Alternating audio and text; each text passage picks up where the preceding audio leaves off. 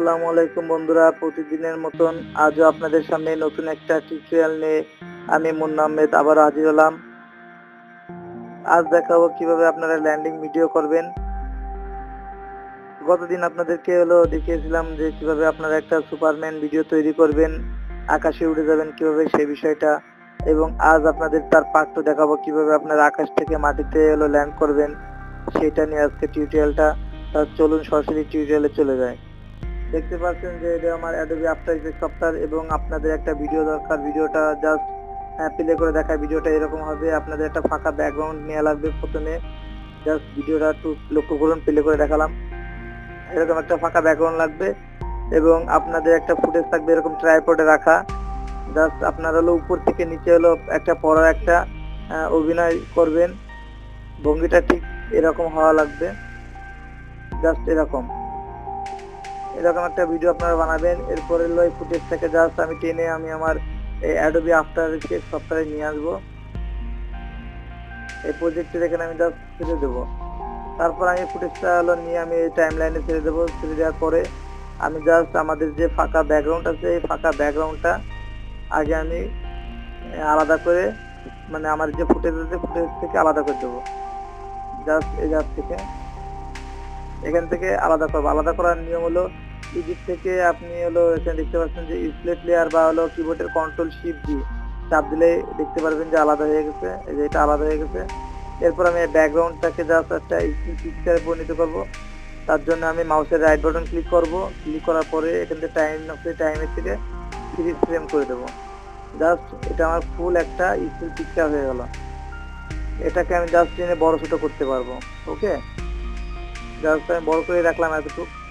এরপর আমাদের দ্বিতীয় যে ফুটেজটা, সরি এটাকে আমি আগে একটা নাম দিয়ে আসি ব্যাকগ্রাউন্ডের। এখান থেকে রিনেমে যাবো, যাবো জাস্ট নাম দিলাম ব্যাকগ্রাউন্ড বোঝার জন্য।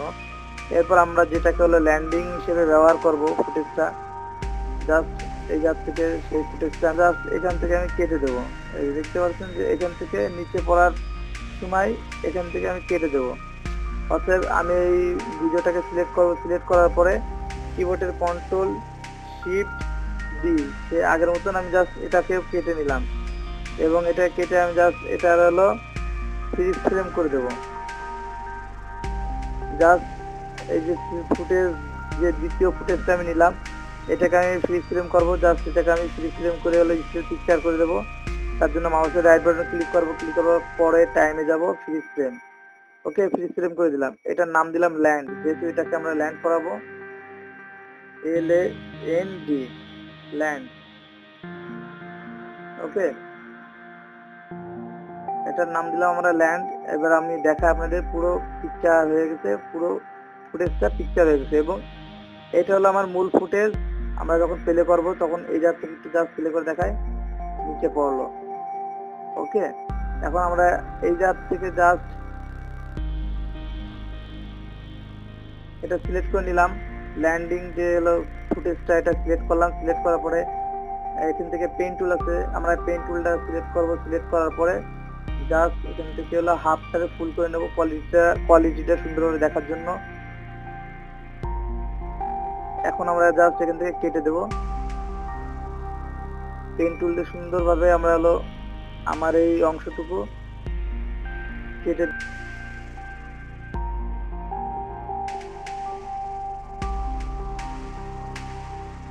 আমি যেটা করবো সেটা হলো আমার কাটা কমপ্লিট। এখন আমি জাস্ট আমার এই যে ফুটেজটা আমি যেটাকে কেটেছি সেটাকে আমি উপরের দিকে ব্যাকগ্রাউন্ডের উপরের দিকে দিয়ে দেবো। তার জন্য দেখতে পাচ্ছেন যে এখানে পজিশন আছে, পজিশন 540 আছে। এটাকে আমি জাস্ট বাম সাইডে টান দেব। বাম সাইডে টান দেওয়ার পরে আমি ফ্রেমের বাইরে জাস্ট আমার এই পিকচারটাকে নিয়ে গেলাম। নিয়ে যাওয়ার পরে আমি পজিশনে একটা ক্লিক করব। ক্লিক করার পরে এখানে দেখতে পাচ্ছেন যে একটা পয়েন্ট উঠলো। এরপর এই পয়েন্ট থেকে আমি জাস্ট আমার টাইমলাইন এই পর্যন্ত আনলাম। আনার পরে আমি জাস্ট এখানে আবার যে 540 ছিল জাস্ট সেই 540টা আমি এখানে দিয়ে দেবো। জাস্ট আমার পিকচারটা এই পর্যন্ত আবার চলে আসলো। এরপর আপনাদের দেখায় বিষয়টা, পজিশন এবং রোটেশনের কাজটা আর কমপ্লিট। আমি আপনাদেরকে বিষয়টা প্লে করে দেখাই যে আস্তে আস্তে হলো নিচে লাফ দিচ্ছে। এখন এটাকে আমার স্পিড করা লাগবে, মানে গতি হলো বেশি করা লাগবে। তার জন্য যে পয়েন্ট আছে, পয়েন্টটা আমি যত সামনের দিকে টেনে দেবো তত স্পিডে উপর থেকে নিচে ল্যান্ড করবে। প্লে করে দেখায়, আরো স্পিড করে দেবো, এখান থেকে আরো স্পিড করে দিলাম, জাস্ট প্লে করে দেখায়। এবং আরো সামনের দিকে যত টেনে দেবো তত স্পিড হবে, আর একটু স্পিড করে দিলাম। এবার মেলা স্পিড হয়ে গেছে, জাস্ট আর একটু কমিয়ে দেবো, আর একটু প্লে করে দেখি সুন্দরভাবে। হ্যাঁ, কমপ্লিট। এখন এই পর্যন্ত হলো আমি জাস্ট হলো রাখবো, রাখার পরে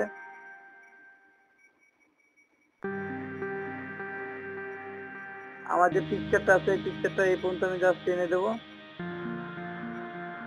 টেনে দেওয়ার পরে আমার যে হলো ফুটেজটা আছে, এর পরের ফুটেজ স্টেপটা এটা আমি জাস্ট সামনের দিকে এরকম টেনে দেবো। এরপর আমি এখান থেকে আবার পুনরায় প্লে করে দেখাই।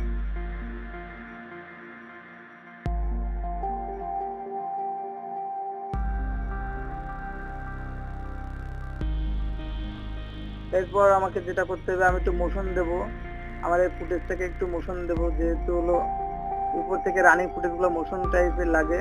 মোশন দেওয়ার জন্য জাস্ট আপনারা হলো এখানে হলো মোশন অপশন আছে, এখানে যাবেন আপনারা ট্রায়াঙ্গেল, এই ট্রায়াঙ্গেলে যাবেন, যাওয়ার পরে এখানে দেখতে পারবেন মোশন, এই যে মোশন অপশন, এটা জাস্ট এই মোশন অপশনটা মাঝখানে ক্লিক করে দেবেন।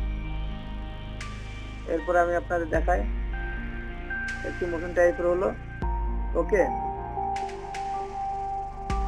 আবার প্লে করে দেখায় এই পর্যন্ত। এরপর হলো আমি আপনাদের আর একটা বিষয় দেখাই, সেটা হলো আমি যখন নিচে পড়বো, নিচে পড়ার সাথে সাথে একটা ধুমা ধুমা ধুমা ভাব হলো চতুর্দিকে হয়ে যাবে। সেটা কিভাবে করবেন, আমরা হলো আরেকটা ফুটেজ আছে ধুমার ফুটেজ আমাদের, এই ফুটেজটাকে জাস্ট আমরা নেব, নিয়ে জাস্ট আমরা আমাদের আফটার ইফেক্টের এখানে ছেড়ে দেবো। ছেড়ে দেওয়ার পরে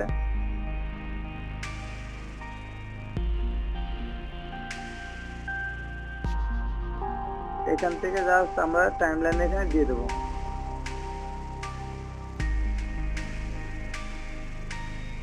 ডেমোটা আমি সবার উপরে দিয়ে দিলাম, দিয়ে এখান থেকে জাস্ট নরমাল আছে, নরমাল থেকে সরি এখানে ক্লিক করবো, ক্লিক করার পর এখানে নরমাল আছে, নরমাল থেকে আমরা এখান থেকে স্ক্রিন করে দেবো। সিলেকশন টুল সিলেক্ট করে নিলাম, এটাকে একটু জাস্ট বড় করে দেবো।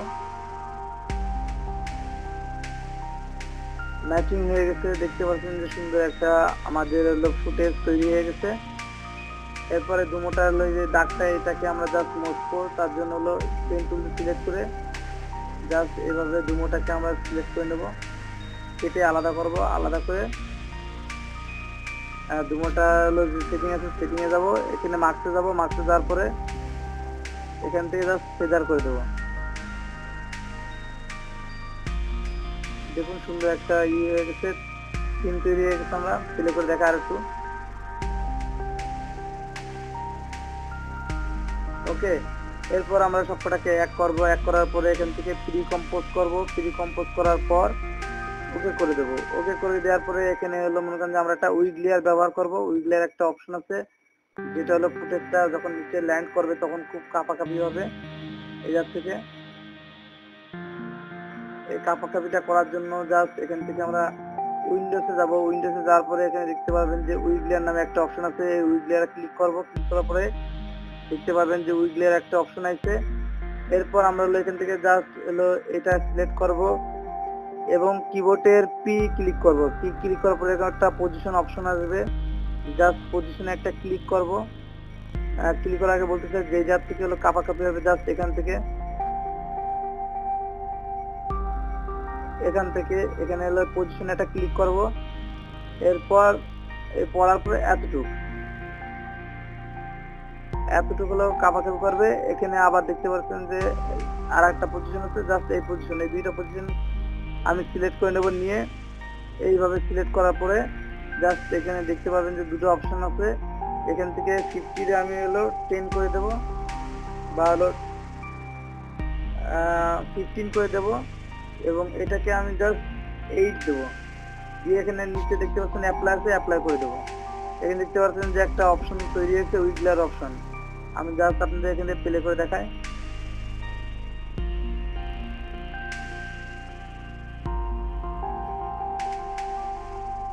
এখান থেকে আমাদের যে উইগলেটা, এটাকে আমি 15 একটু বেশি করে দেবো। এখানে 25 করে দিলাম এবং এটাকে 10 করে দিলাম। এরপর একটু অ্যাপ্লাই করে দিলাম, যাতে উইগলেটা একটু বেশি হয়, বেশি টেক্সচার ভাব হয়। এই ফোল্ডারে আমি জাস্ট একটু থার্ড করে দিলাম। এবার আমরা দেখি সুন্দরভাবে।